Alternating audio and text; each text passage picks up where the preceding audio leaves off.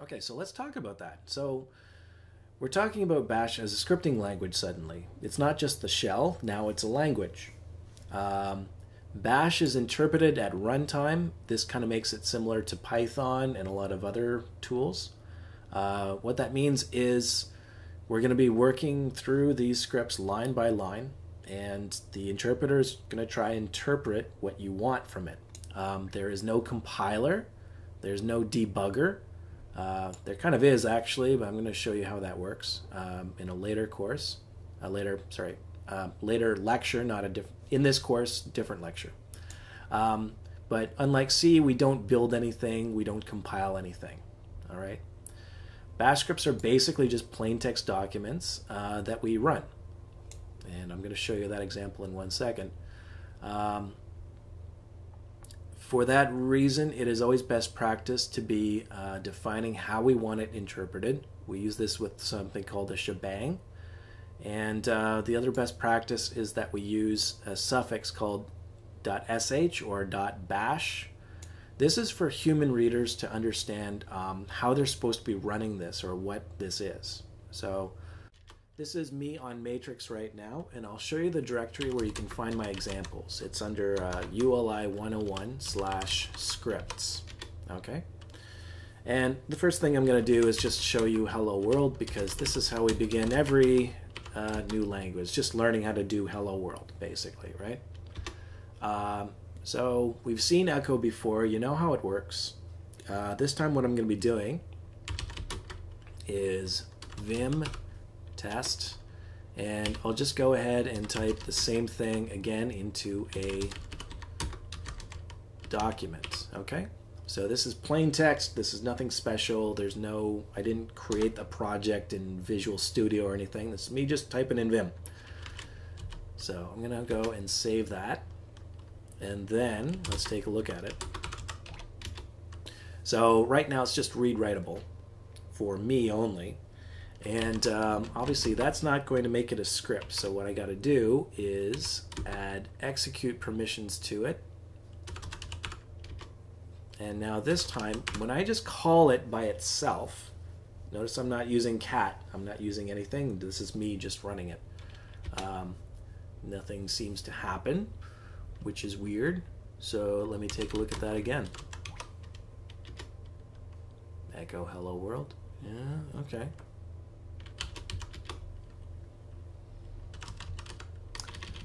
So let me try this again with this. All right. So that's going to bring me to another topic very, very shortly, but we'll leave that for now. So this time what I'm going to do is I'm going to start implementing these best practices. You notice when I open this up in Vim, it doesn't have a whole lot going on. I'm going to show you how syntax highlighting starts taking over, and that's going to make our life a little bit easier. So the first thing I'm going to do is add this shebang. So again, what I like to say about this is teaching the computer how to run this. We could have this be a bash script, a Python script, a Perl script, any number of other kinds of scripts and stuff like that, right? But this is going to force it to be executing it as a bash script. And what this is right here is the absolute path to bash, okay? So as soon as we indicate it with this, we're going to be fine. Now, I'm not going to ask you to memorize this. I believe as you get more practice in this field, it's going to happen naturally that you just memorize how these things work and what they look like. But it's a hash symbol followed by an exclamation mark, and you're going to be asked to put this at the beginning of all of your scripts. It's just good practice, okay? Now the next thing I'm going to do is I'm going to rename this test.sh. Okay? So now any other people coming around will understand that this is a bash script and not a Python script and not an executable. It's not a C. It's not anything else. It's just bash. Okay, let's take a look at test.sh now. So you'll notice that things have changed a little bit. We have syntax highlighting being applied now. Vim can recognize this as a bash script, and so It remembers all of the keywords and things like that, and we're in good shape. So with that in mind, what I can start doing is showing you some other features of this. So first thing I'm going to do is create a variable. Hopefully you'll know how variables work in other languages. If this is your first language, I'll walk you through it. I'm going to create a variable name, and I'm going to give that variable a value. Okay, so what I'll do is I'm going to call this actually username, and I'm going to give it the value Eric. Okay, so again, variables have names and variables have values, and in Bash we don't really think about types. We don't think about integers and things like that. Everything is just sort of a string by default. Okay. Now I'm going to try to say hello my name. So I'm going to type in hello username. Maybe give it an exclamation mark for added fun. We'll go ahead and run this. And you can see that it didn't work. It took everything very literally, right? So we're not seeing the substitution happen. Basically what we want to do is we want to substitute the variable name with whatever value is being stored. Okay? So keep in mind that keyword substitution. We need to make substitution happen. So there's a couple of things we got to do. The first thing I'm going to do is replace these with double quotes. And the next thing I'm going to do is put a $sign in front of here. So you'll notice the syntax highlighting has changed. So now this thing is now in purple. That should indicate to you that things are working correctly. Let's go ahead and run this again and see what changed. Okay, so this time it's working properly. And that's great. Some things that you might want to keep in mind is this. This is a string, and we need to force the interpreter to understand this space over here as being part of the value that we want to pass in, right? If I take this out, you're going to notice that things are different here. We'll try this. We'll just run this by itself. Oops. We're getting Brower command not found, right? So what that means basically is that the space is getting misinterpreted as being another command. We don't want to do that. We want the space to be interpreted as part of our string. So let me put that in double quotes. And this should fix the problem. There we go. Another special note is with the quotes. So you'll notice that I've used double quotes here. I didn't use single quotes. Single quotes will prevent any substitution from happening. And to show you that, I'm just going to open up a script that I've already created here. I'm going to call it, it's called Simple Vars, and you can go back and run these at any time just to see how they work. It should give you an idea about how things go. So again here, this is our variable assignment, and notice that there are no spaces here. Very important. So if I do this, everything breaks. However, so variable assignments, no spaces there. This is hello world. This is what we started with. This is us doing a substitution, and this is us doing no substitution. This is double quotes, and this is single quotes. Okay, so let me go ahead and run this again. Oh, I don't want to make any changes. So I'm going to go simple vars over here, and you can see that on the second line we had a variable substitution happen.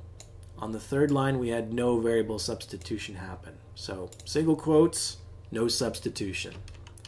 So everything so far has been hard-coded into our script, and that's not usually a great practice. Let's go ahead. I'm going to show you simple read.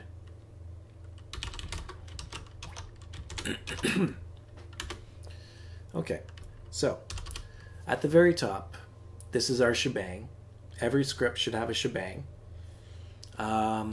I didn't talk about this before. This is our comment. So I've added comments to a lot of these simple scripts so you can understand what's going on. Documentation is important, but you'll get to there. Okay, and this is us asking the user for a value. On line 10, we're going to use read as the keyword. And what this will do, this is a command. It will take in whatever the user types in, followed by an enter. And whatever that is gets assigned into a new variable called variable in this case. So what this should do is ask the user for input, and then whatever the user inputted, it'll just spit that back out to them in the echo command here. So let's take a look. Let's run that. Enter a new value for our variable. Let's call it kittens. Okay, you entered kittens. So this is one of the first ways of working with user input that you're going to encounter. I believe it's part of the phone script part of the assignment. So that's one way. It's not the best way. And you can think about it like this. Whenever you're using commands such as like copy, CP, or RM, or things like that, we don't usually run RM, hit enter, and then have a prompt saying, you know, please enter the name of the file you would like to delete, right? What we usually do is we usually just give it an argument like this, right? If I want to remove a file called pizza2, I'll just run that and it's going to do it automatically. This has an advantage because when we're using arguments like this, we can automate things much faster. So if I use rm pizza in a script, that works a lot better than me prompting the user for, you know, some sort of input. Okay? It's really hard to automate when you're having prompts like that because we don't know when they show up, we don't know what they're going to do. Arguments are much, much better. So with that in mind, let's see how we can implement arguments into one of our scripts. Here I'm going to run a script called simple args. Okay? So this is me running simple args. Notice I have no arguments right now. I'm just calling the script by itself. This is the output that I get. So right now what you're seeing is number of arguments from the user is 0. The first argument passed in from the user is nothing, blank.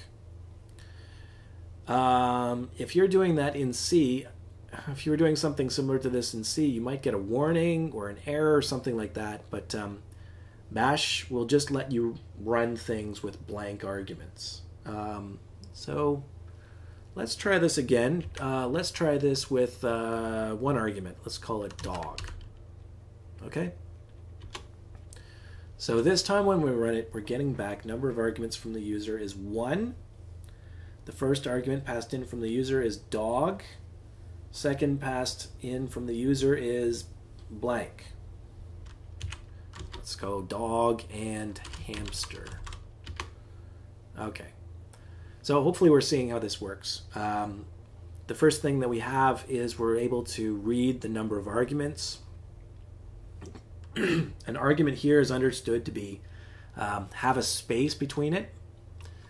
And we're able to see the positional arguments.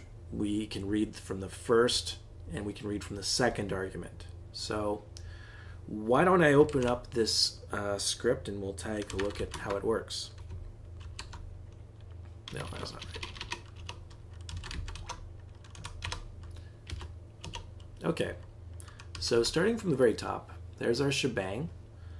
I've left some comments here just trying to explain how this thing is supposed to work. Reminder of what an argument is in this sort of case. It comes after the command that we want to run. So here we try running the script with 0 arguments. Okay, so here's where all the important stuff starts happening. I'm using an echo command over here. This is the first line that you read. And what I've got is this variable here. This is a special built-in variable. This is a variable that is included. This is a variable that you don't have to, initialize it. You don't have to assign anything to it. It's already built into Bash for you. And it is a $sign and a hash symbol, or $sign and a number sign, however you want to think about it. Shift 3, that's what it is. And it contains an integer, 1, 2, 3, 4, 5, 6, 7, 8, 9, all the way up. That integer is the number of arguments. Okay? Now, going down here, we can see the first argument passed in from the user is included here under $1. Okay? And then the second argument is under $2. So it's actually very, very easy for us to be grabbing the value of those arguments. All we have to do is use $1, $2, $3, $4. It goes up all the way to $9. What I generally say is, if you have 9 arguments in your script and you are having to get their values from $9, you're doing things wrong. You shouldn't be doing that. Generally, 1 or 2 arguments is good. If you'll see later on in assignment number 3, we have ways of dealing with more than that number of arguments, but there's a better way to be handling it. But anyway, this works for 1 and 2. All right, so as you can see, we have a lot of ways of dealing with arguments. And when we were running this as before, this wasn't really a very good script because we're giving this really weird output to the user. Like, it's really hard for them to understand this, and it looks buggy. So what we really want to do is change the logic of our script so that we change the output based off of how many arguments they've given us. So let me show you simple if. Vim simple if. So this brings us to talk about if statements. Hopefully you've worked with if statements before in your other programming labs. If not, I'll go through it very briefly and I can definitely talk more about it. So far, everything over here is exactly the same about these 2 scripts, right? I'm printing off a message over here to the user, and it just outputs the number of arguments. Now over here is where I start to introduce some conditional logic. So the way that this works is, if is going to be a condition, and that condition can be true or false. If the condition is true, we move to then, and between then and fi, we're going to just run each of those actions. Only if the condition is true. If the condition is false, if this condition is false right here, we're going to skip all that, and then just keep proceeding from line 21, 22, 23, 24. Okay? Hopefully that's fairly straightforward to you, but let's take a look at the condition here. $hash is our number of arguments. If that number of arguments is equal to 1, then we're going to print this message. If this is equal to 2, then we're going to print this message. Okay? So one of these paths is going to be skipped depending on how many arguments we've given it. Let's go ahead and run this. And I'm going to use dog. And you can see the number of arguments from the user is 1. The argument passed in from the user is dog. Okay, and if I run this with dog and cat, you can see that the output of this has changed just to reflect that. Okay, so if statements are very good for remembering this kind of stuff. Now, we can sort of simplify this a little bit by using if and else. So what I had over here was basically one if statement with one condition. And then we're testing a second condition over here.